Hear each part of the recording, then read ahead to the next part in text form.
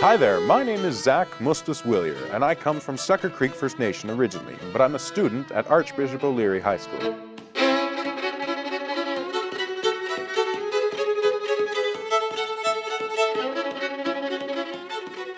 I'm a Métis fiddle player, and primarily a Métis fiddle player, but I grew up with country music, so I'm a country fiddle player and bluegrass music, and so I have a lot of fun with those.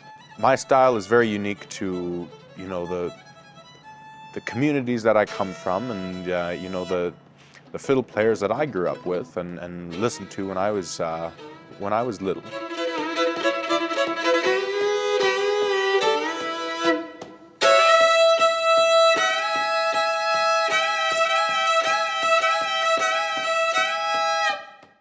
Métis fiddle playing is very unique in the sense that it uses a lot of drone notes, a lot of open strings. Sometimes there's an added beat or a dropped beat in a bar. And so sometimes it looks a little funny when you write it down on sheet music. A lot of the times fiddle players would sit face to face and learn tunes that way. It's very focused towards dance.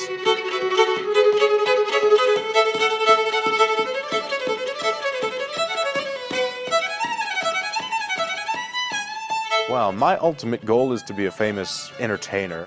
I just really would love to bring Métis fiddle music to a bigger stage. Well, I'm going down to Florida, gonna get a little sand in my shoes. So I'll be attending East Tennessee State University in Johnson City, Tennessee, and I'll be attending the Bluegrass and Country Music Studies program. It's funny because the Appalachian fiddle style and the Métis fiddle style are very similar, and so you can find some very good parallels between the two styles. So it's pretty interesting, and I'll give it my best out there.